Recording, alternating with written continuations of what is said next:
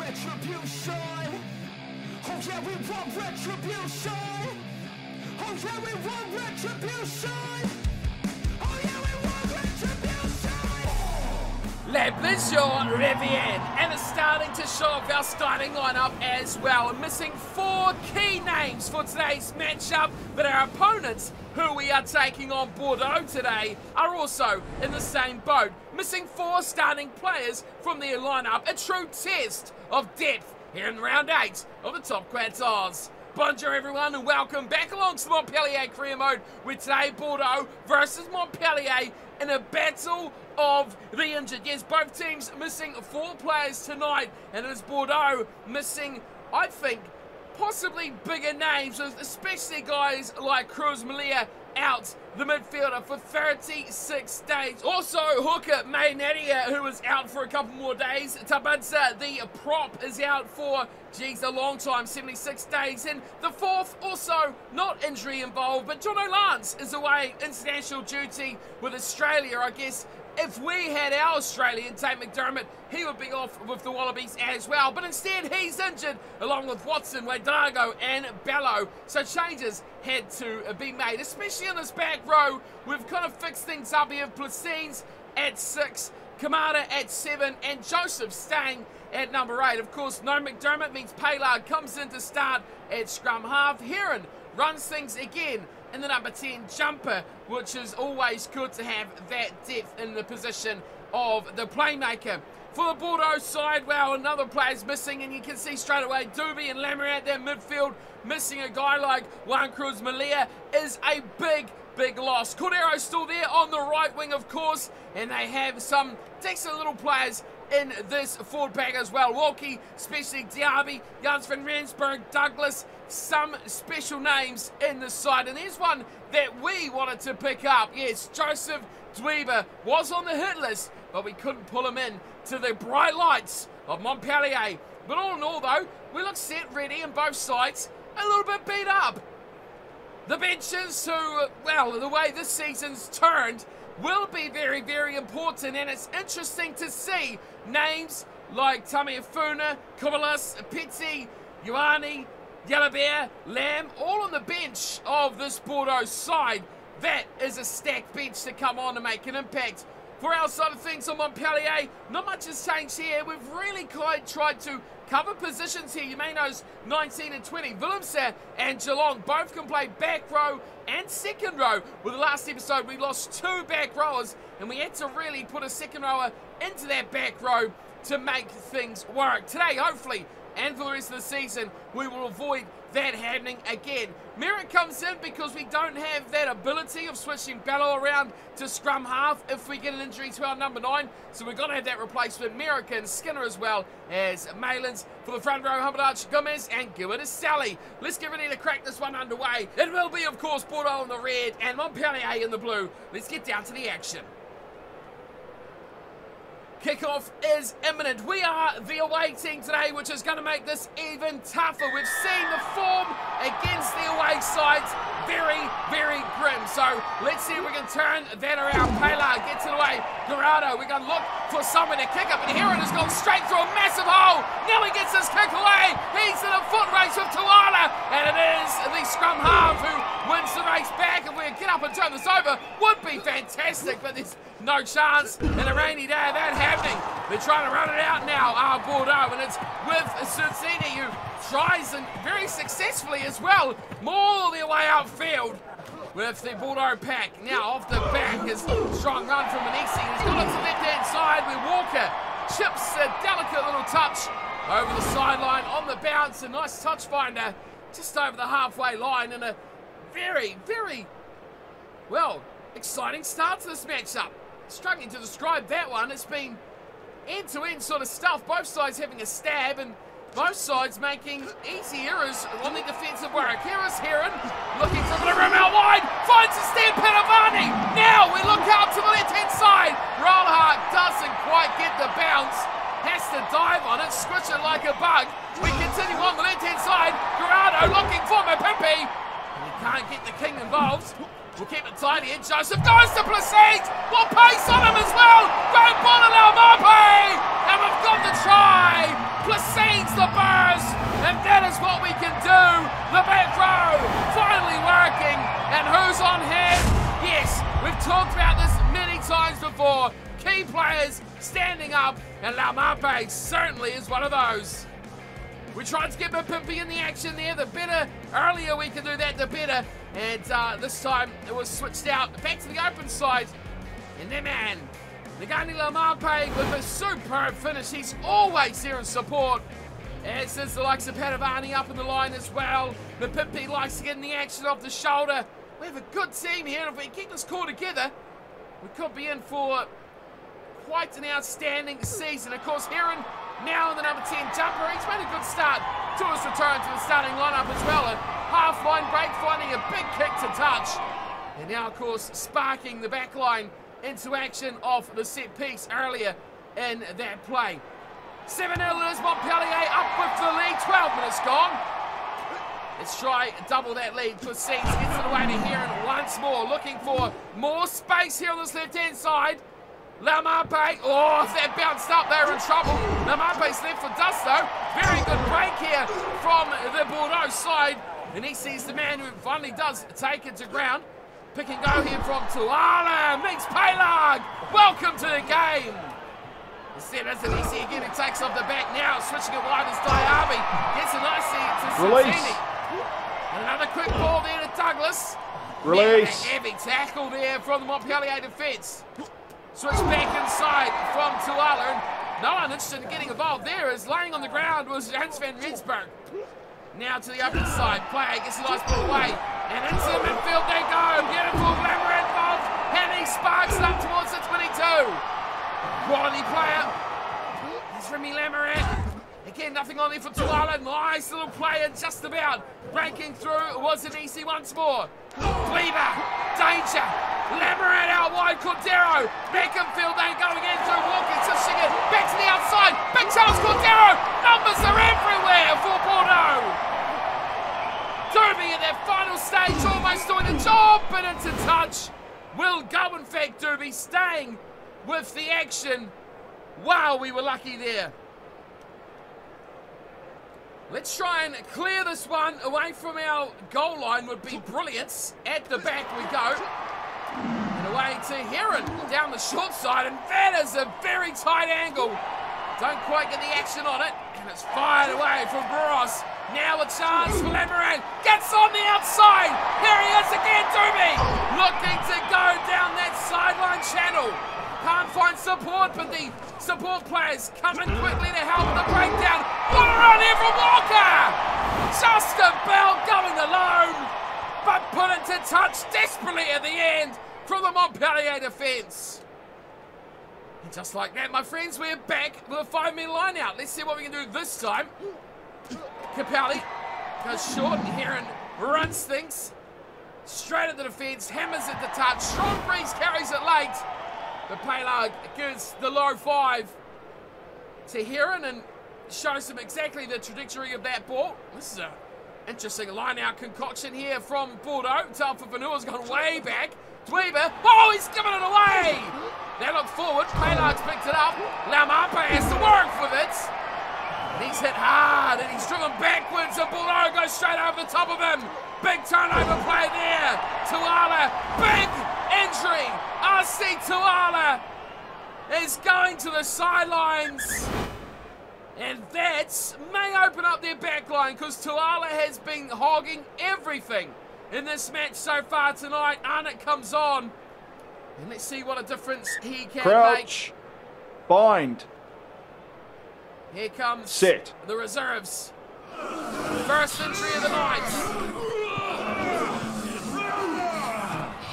Right, Arnott holds it up. Now he delivers it out wide. Cordero looking to get around Montpellier, and he does half the job as well.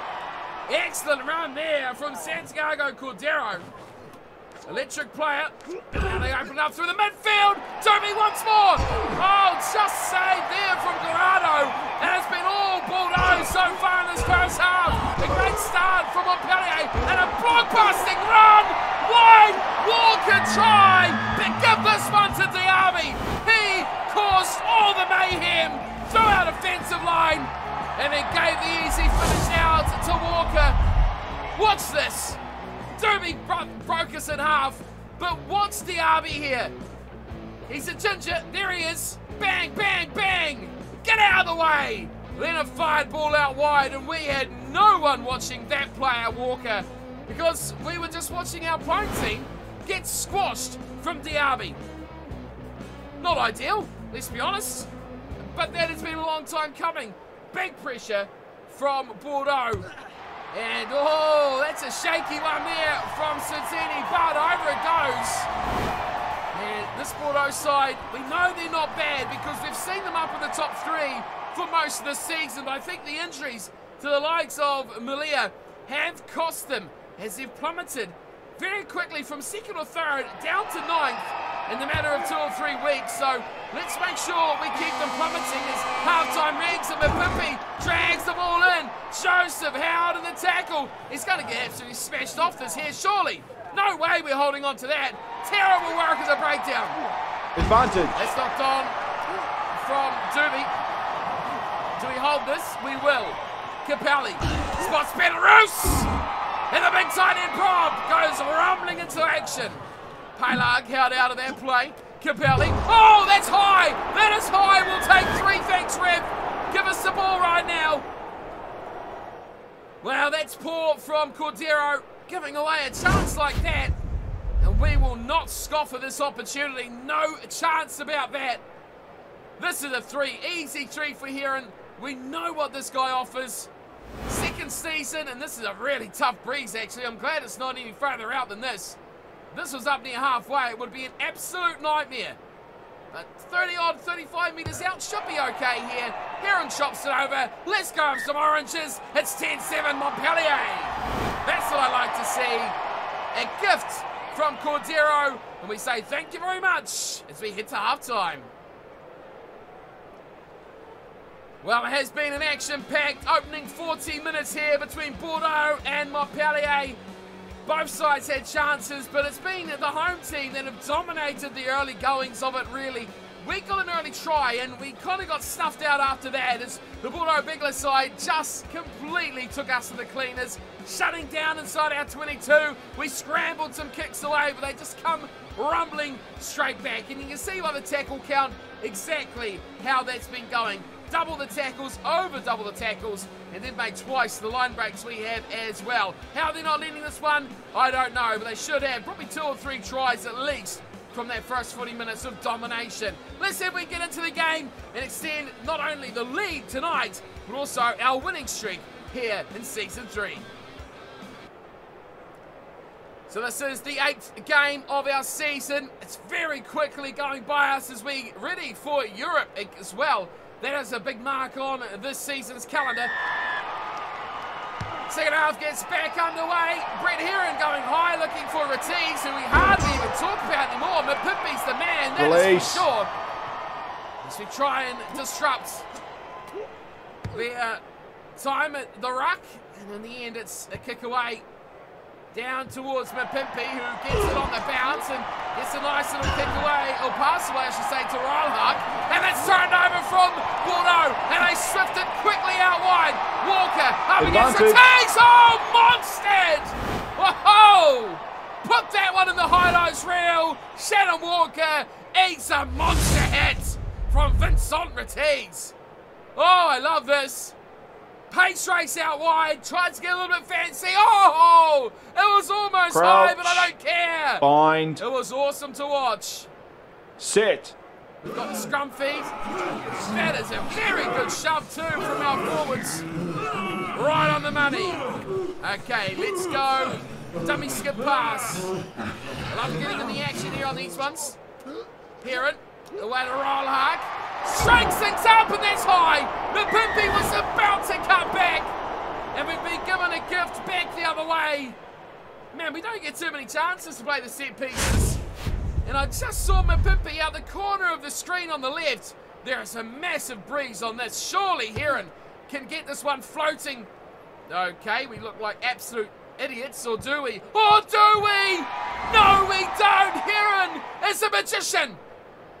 That was very nice. A very nice kick away from Brett Heron. Of course, it was a penalty. We get the line out throw. Right, Grado. Hit the man in the middle. That's it. Pelag. Heron playing the cuddle for Lamarpe. Lamarpe's there too. Oh, no. Oh, no. That was a gimme try. Lamarpe was hitting the line on the inside. And Heron goes off.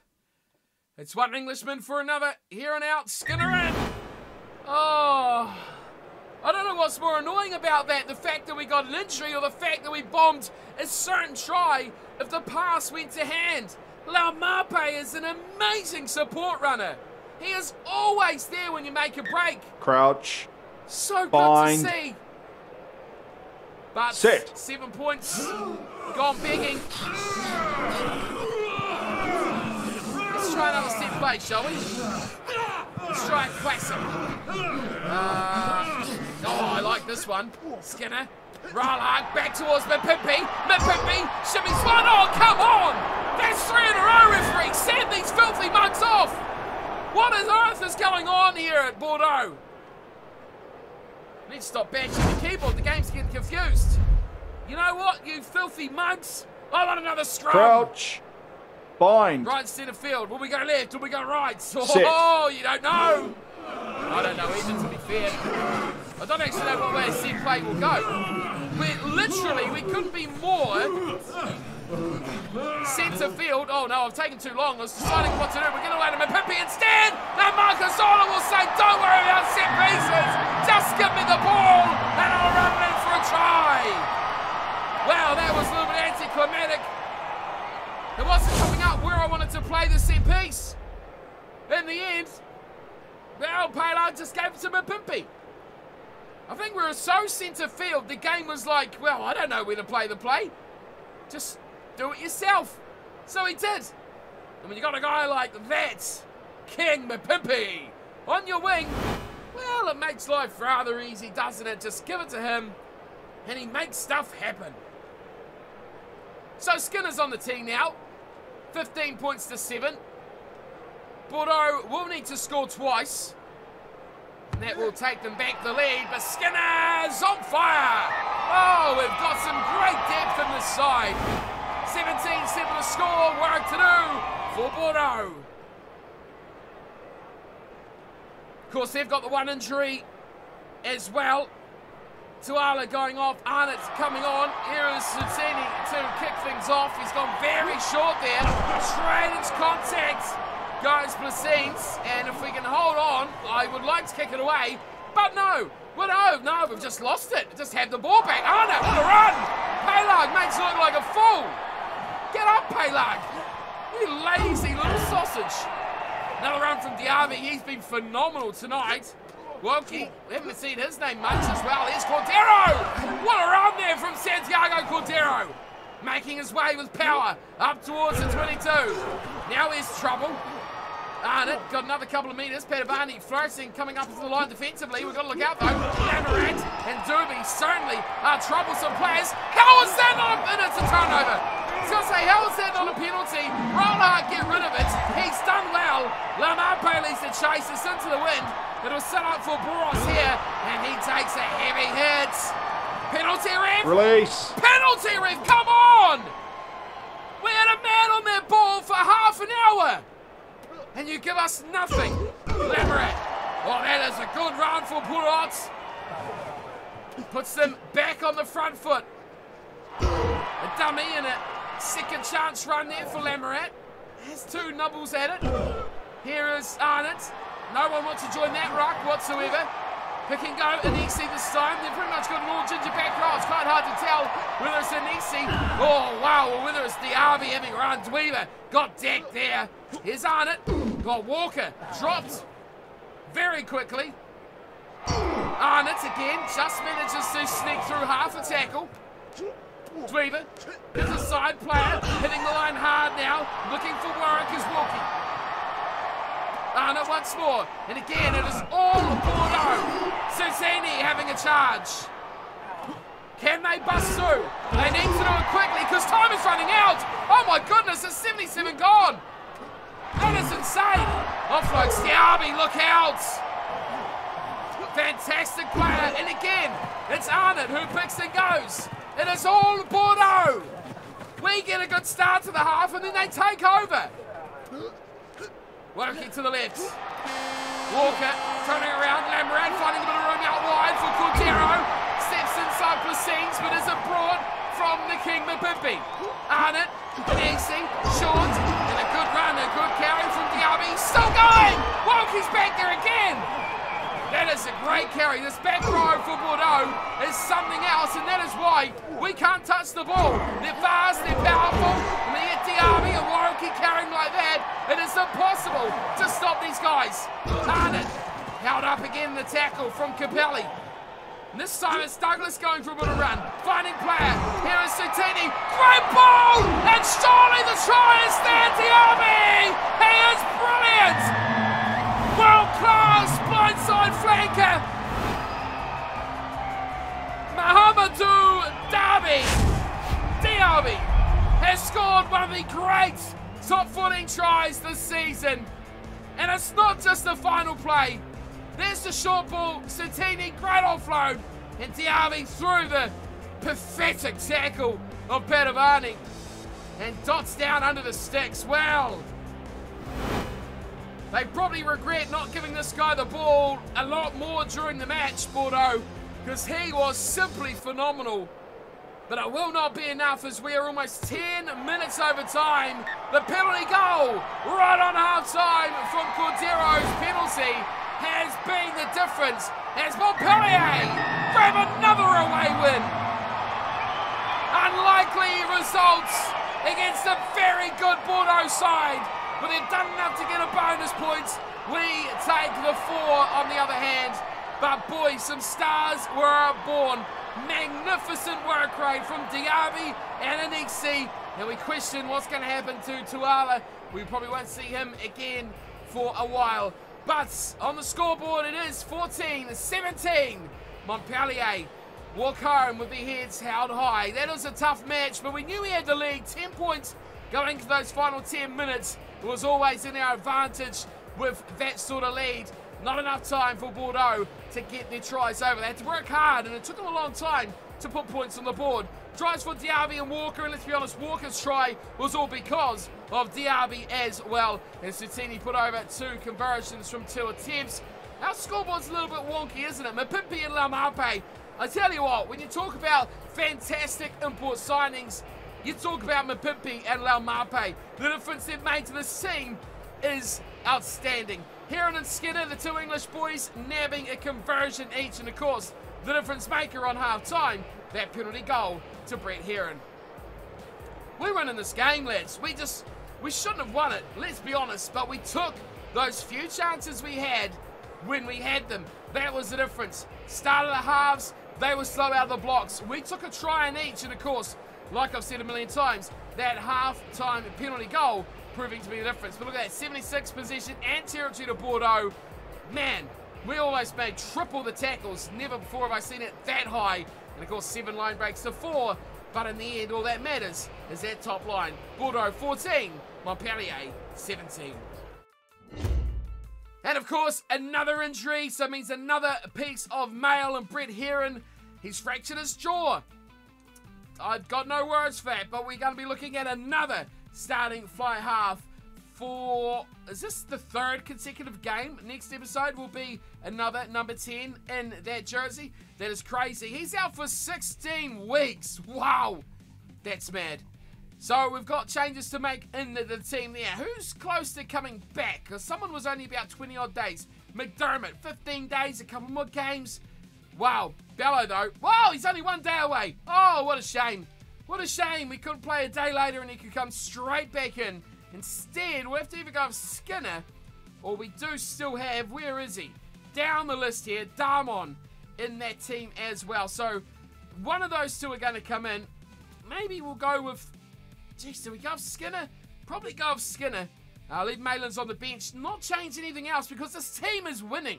And that is what is insane about this. Skinner on, he knows the role. He's not been great at 12, but maybe with Laumape and Rollhark outside, his old buddy and Palag there at number 10 could prove the difference for his season. Heron's out for a long time, so let's get him into this list. Who's going to go down the bottom? God, I don't know. Going to be bugger off. Let's slowly trickle his way up here. 90 days. We will get McDermott back soon. Next episode will be the return, well, the one after will be the return of Bello. He'll be fit at the end of next episode, but Bello will be back into the team and hopefully shore things up a little bit because they're starting to get a little bit slim for that number 10 jumper, but still, of course, got Damon to come. Of course, I need to do that. Don't I, Skinner? You can do all those duties. Don't worry about that. Let's have a look at the competition. Next up to Toulouse. Now, after that, Europe. So, a bit concerned, but happy we'll have Bello back for that. We're into third. How good! We've jumped another spot up over Toulon, and we are starting, well, we're starting to look like we're contenders. Clermont is something else. That team is ridiculous. 5 points here to Stade Francais. They're 2 ahead of us. They lost in their last game. We're on a 3-game winning streak. Not the best in the competition, though. Toulon have that with 4. And look at this cast team down the bottom. Wow. 5 on the trot with an L. Bordeaux, we've given their 2nd consecutive loss. And you see all these teams down here are on losing streaks, which is bad for them. But we're on the other side of things, hopefully, to get better. Asia doing very well. 2 wins in a row now. Have rocketed up that table. Didn't we smoke them like an episode ago? Yeah, 31-7. Now look at them. Insane. Change of form. They're good. Power up here as well. Breathe. This is a real topsy-turvy table. Clermont, though, the team to beat. I won't dribble on too long. We'll look forward to next episode where Toulouse are coming to our house to play Montpellier, of course, as we look to, I guess, solidify our place inside that top 3. Toulon, right below us, and Toulouse right below that. So we're playing 5th when we are book holding that Toulon side in the middle. So big match for our season and a big match every week for Season 3. I'll see you all next time, but until then, thank you all for tuning in and watching. Hope you enjoyed the video today. And of course, as always, take care.